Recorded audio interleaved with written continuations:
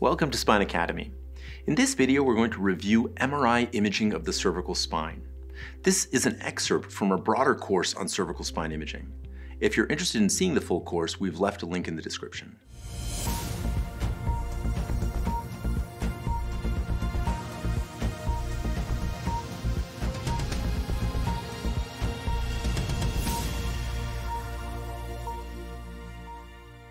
Probably the single most valuable study that you can get of the cervical spine is the cervical MRI.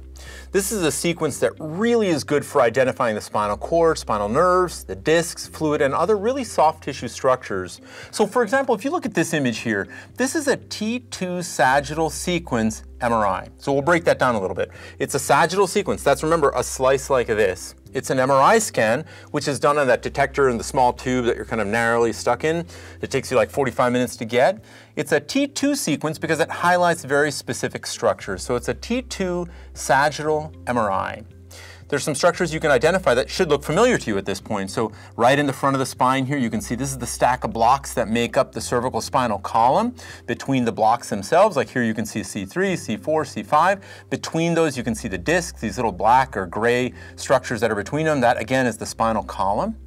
Right behind the spinal column, in the spinal canal, you can see here's the spinal cord. So the spinal cord, again, it's about the size of my pinky in real life, and it's surrounded by spinal fluid.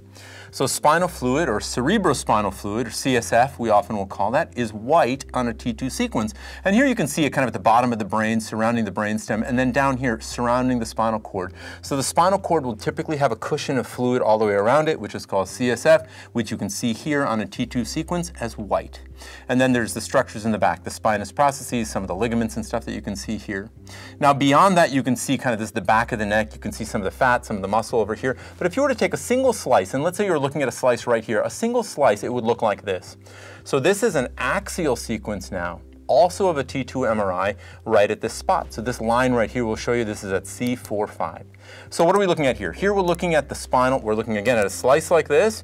You're standing at the feet looking up at slices, so the left side's over here, the right side is over there. You can see the spinal cord right here, and you can see the nerve, which would leave here on the left side, or the nerve that leaves here on the right side.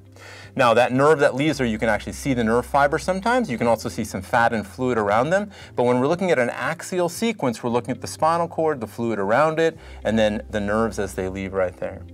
So now, neither of these sequences are single slices. When we're looking at a sequence like an MRI scan, we're looking at stacks of these images. So for example, if you look at this sequence right here, this is looking at the sagittal T2 sequence.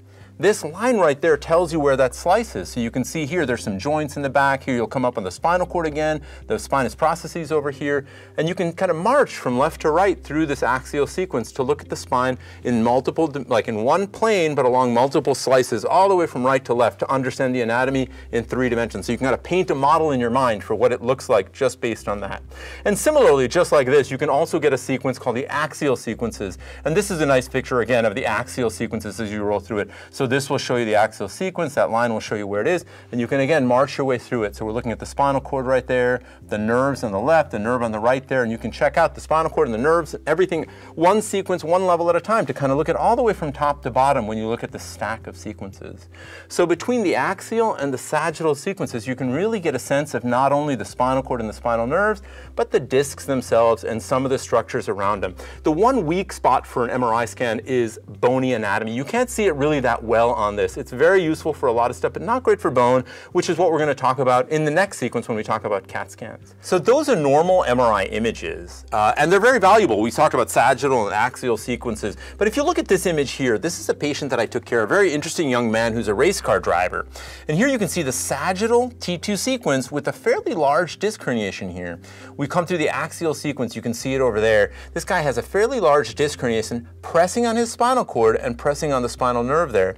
You can see here how the spinal cord looks pretty good, but as you come up to this spot right there, he has a large disc herniation right on the right side there, causing pressure on the spinal cord. So looking at the axial sequences, looking at the sagittal sequences, we can really form a pretty good understanding of where the problem is that was causing him difficulty standing and walking, and then render the right treatment by going in from the front and taking out that disc herniation to free up the spinal cord and free up the spinal nerves so that he's back to racing cars once again. Thank you for watching this video. I hope you found it informative. If you've enjoyed it, please like and subscribe. If you have any questions, comments, or ideas for future content, we'd welcome them in the comment section below.